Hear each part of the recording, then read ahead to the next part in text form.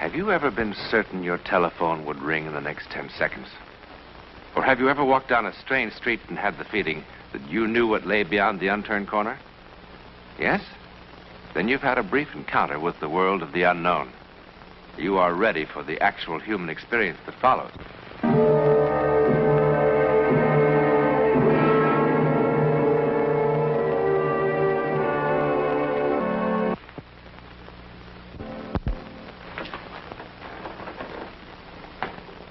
It's a pleasant apartment. Nice room. For such a terrifying thing to happen. But who among us can ever know when or where psychic lightning will strike? And who among us is ever really prepared for a shattering glimpse into the world of the unknown? Certainly Anthony March was not. This is his Greenwich Village apartment in New York City. It's a comfortable, charming room. It has nice furniture, pictures on the wall. Matter of fact, it has everything that should make a man happy and comfortable, with the possible exception of a view.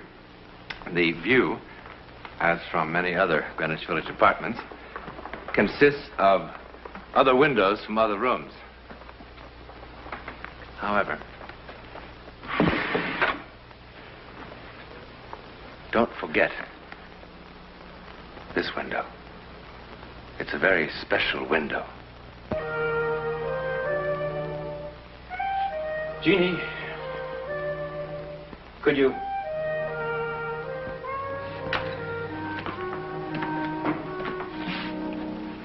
Could you look a little alive? I'm alive. Not as alive as a dead duck. Look, Mr. March, for $25 an hour, you're not going to get Audrey Hepburn, you know. I mean, working nights and all. And in this heat. Now, sometime you think we might get some small quality into a picture? I thought getting quality was your department, Mr. March. That's very good, Jeannie. Very good.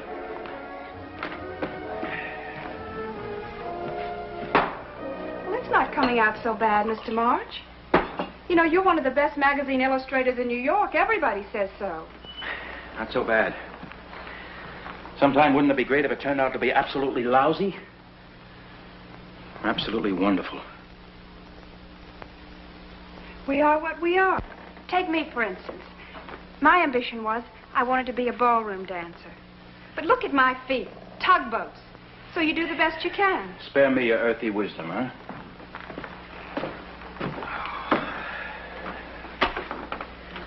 So hot.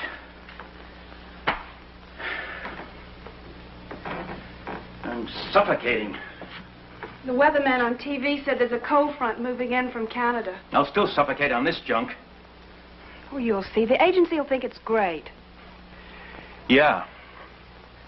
Gee, what do you want, for crying out loud?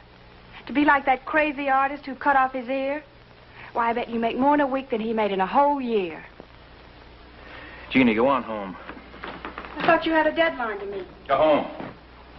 Gee, I broke a swell date to work with you tonight. I'm not working anymore. You hired me for 3 hours. I'll pay you for 3 hours. Look, I don't want charity. I just happen to be considered one of the prettiest models in this town. I'm bored to death with your prettiness. Those blue eyes. Empty. Pale pink cheeks. That cute little dimple of yours. Thanks a lot. Just once before I'm old and gray, you think I might be able to see something that will excite me enough so I could be an artist for about 5 minutes? To be honest, I think you ought to see a doctor. I told my roommate who goes to NYU about it. Get out of here. I'm leaving as fast as I can. Oh, I hate that cute little dimple. You're making me cry. I'd like to take all the empty, beautiful faces and drop them from that window one by one. Sometimes guys really kill me. All I can say is, I wish I hadn't broken my date. You know, what makes you so sure you could paint anything better, even if you had the chance?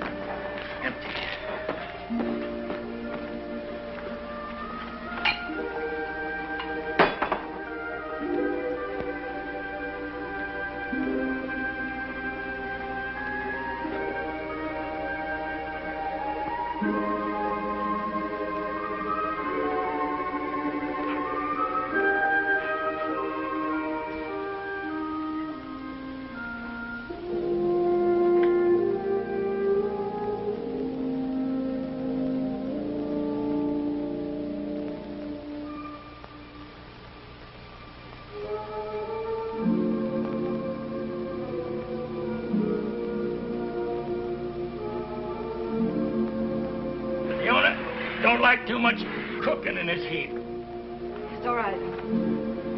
All right.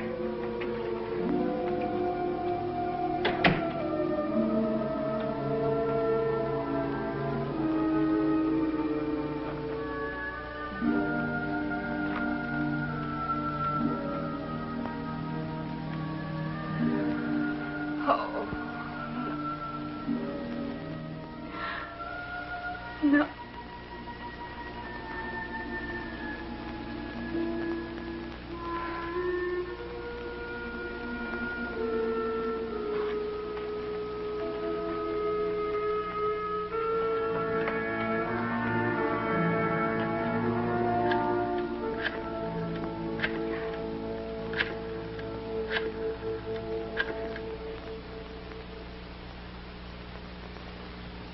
Harry. Yes, I know I promised. I know, darling, but I just had to call you once more. Oh, it's so wonderful just to hear your voice again. I can't tell you. No, I'm not going to cry. Harry, I'm not crying. Well, what do you want me to do? Am I supposed to be calm and collected like a telephone operator? I'm not crying. No, there's no particular reason for calling. I just had... I wanted to talk to you once more. I want to see if you're all right, Harry. Is your cold better? It sounds much better. Is everything okay at work? Harry, I am controlling myself. Can't you just be a little bit patient with me? It's crazy. I don't know what to say to you. After being alone for so long, Harry, you can understand that, can't you? Harry, it's very easy to say, try not to be morbid. What am I supposed to do? Just push a button or something? Yes, darling, I'm sorry. Just try to be patient with me. Yes, I know. It's the only thing we could do. I know. I know. Don't you think it's torture for me, too? I keep talking and talking, and I don't say anything I want to. Harry, there must be some way we can make things right again. We were so wonderful for each other. I'd try so hard. I'd do anything you asked. God, I'd crawl on my hands and knees. Harry, I know I had an awful lot of awful faults, but I'd try so hard to change. Be whatever you wanted me to be. Harry, please, I can't help it if I'm crying. Harry, I'm so lost. Harry, I'm so lonely. Please. I can't help it. Harry, don't hang up on me, please. Wait. Harry, please. Don't hang up.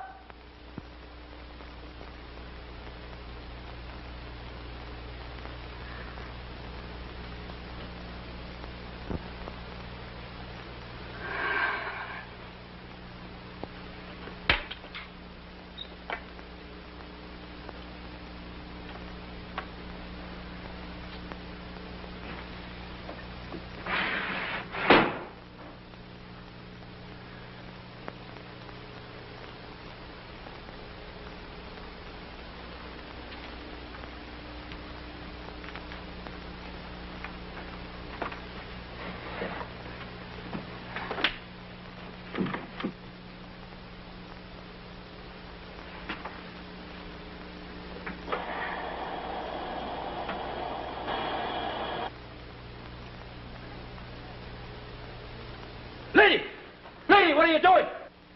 Lady!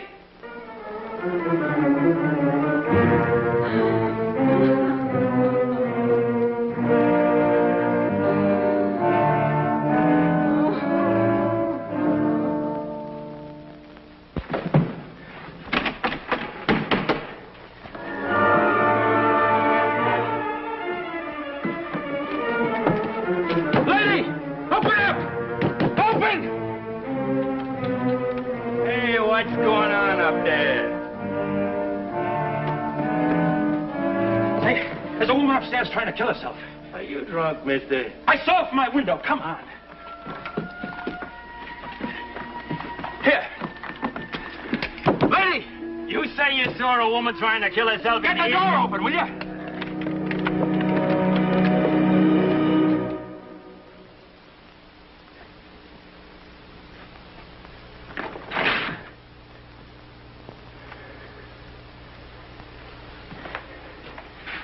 But she was in here. Look, I saw her from my window across the way. You think I'm playing a game or something? Mister, if someone tells me a dame's gassing herself in one of my rooms, I come a-running.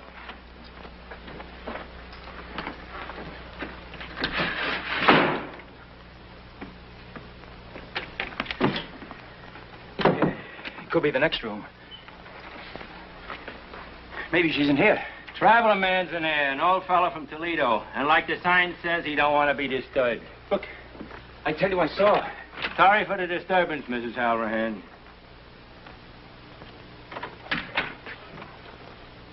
Satisfied? You know, running a hotel in Greenwich Village is sometimes better than watching TV.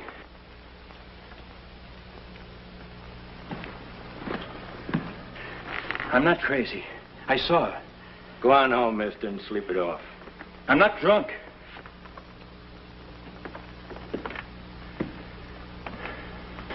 What is this? What is this?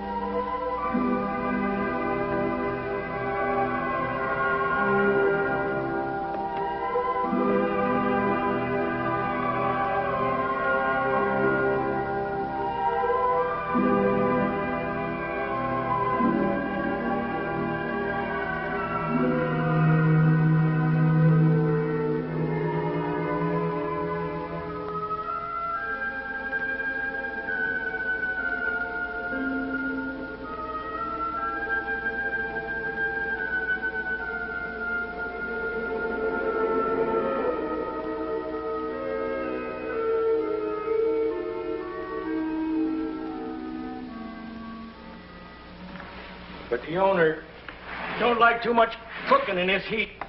Yes, all right. Good night.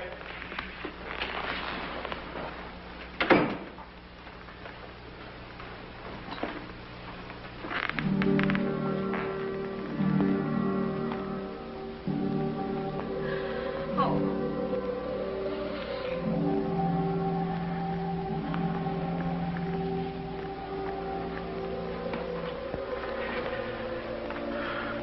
my God.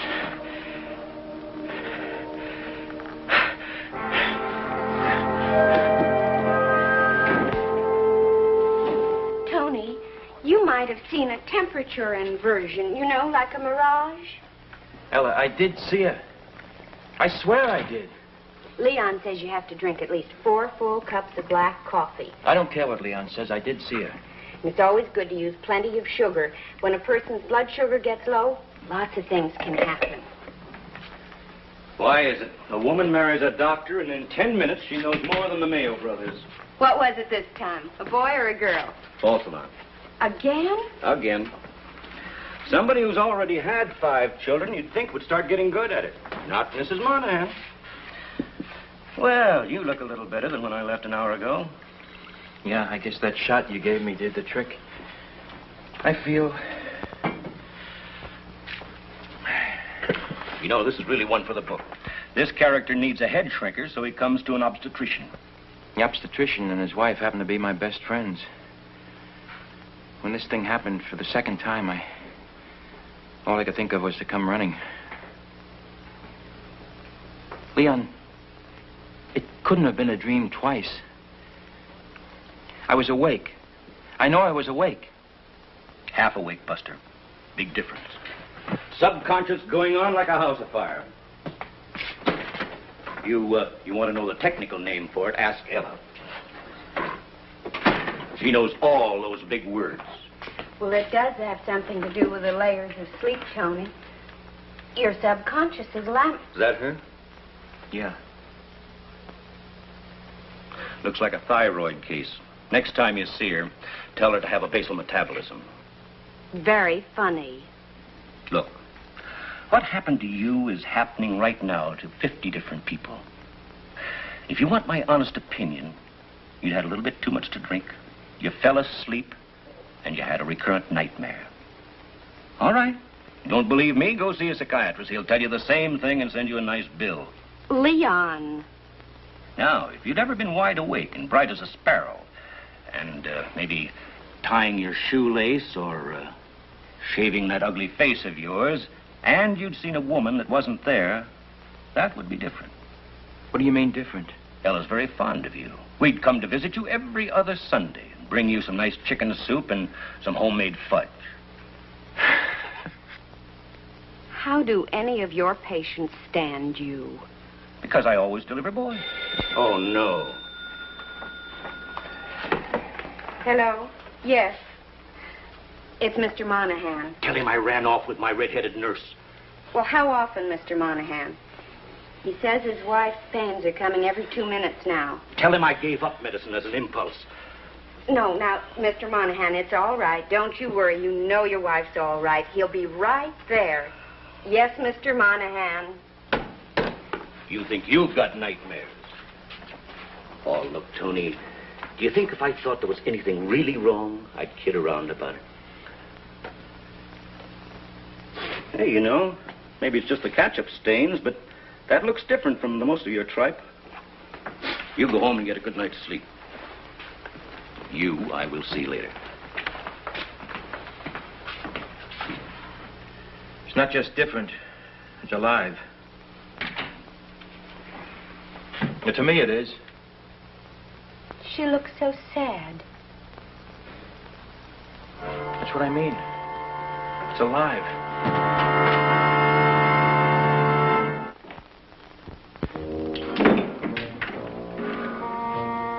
Jeannie, what are you doing here? Mr. March, I must have fallen asleep. I came in about 1 o'clock and I found the door wide open, so I just came on in. I thought maybe you'd just be gone a couple of seconds. What time is it? It's 3 o'clock. 3 o'clock? What made you come back? To tell you off. Gee, some of the things you said. Oh, yeah, I know. Well, I'm sorry, Jeannie. Well, you should be. Well, then maybe you shouldn't be. Because if you're sorry, how can I be mad? You know, I got pretty fresh with you, too. So I've got as much reason to apologize as you have. Your apology is accepted, Jeannie. Do you mean I came all the way across town in the middle of the night for nothing? And I had to drink 2 martinis to get my courage up in the first place. Now, why don't you mix yourself another one? Okay, would you like one? Uh-uh. Isn't it kind of late for working? Huh? Late for working. Huh. You know, I really should be getting home. My roommate's kind of an old grandmother, you know, with all the questions. Yeah. Well, if you're going to be working, won't you need me for modeling? Not this time. Who's that for? Just for me. You know, she looks kind of sad.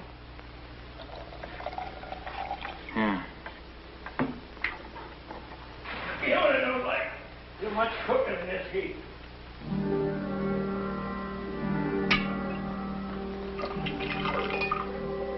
Jeannie. Look out that window. What for?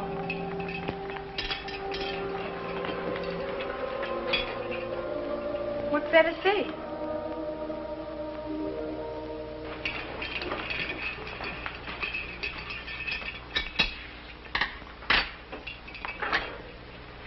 You know, Mr. March, I really am sorry about what happened. The way I lost my temper and all.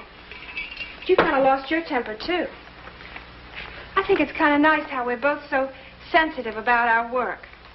You know, right after I left here, I went straight home and I asked my roommate, you know, the one that... I can't help it if I'm crying, She's majoring in psychology, and I asked her what she thought I should do about what I said to you this afternoon.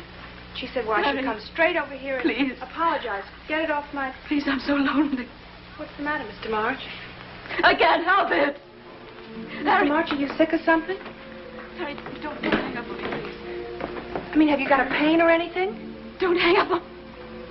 Mr. March, do you want me to call a doctor?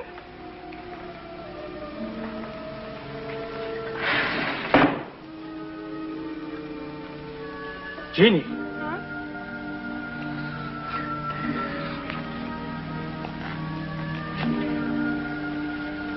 What's that lady doing, Mr. March?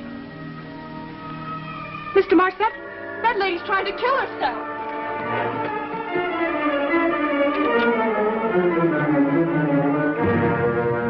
This is one of those crazy games you village people are always playing. Is there some kind of a prize? Do you get a bottle of that green liquor that drives you nuts if you can fool me twice?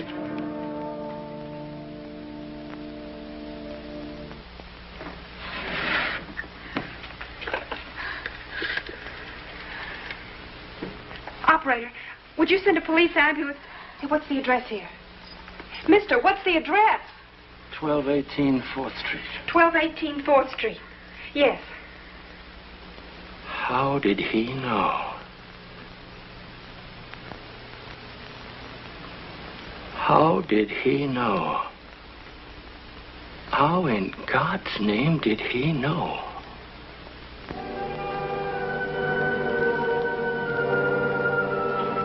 He could offer several impressive and complicated theories about time, which might explain what happened to Anthony March and the lady across the way. Actually, the great Albert Einstein devoted much thought to the fantastic tricks that time sometimes seems to play, merely because we don't fully understand it. One scientist suggests that time is like a phonograph record, with the needle picking up the constant now.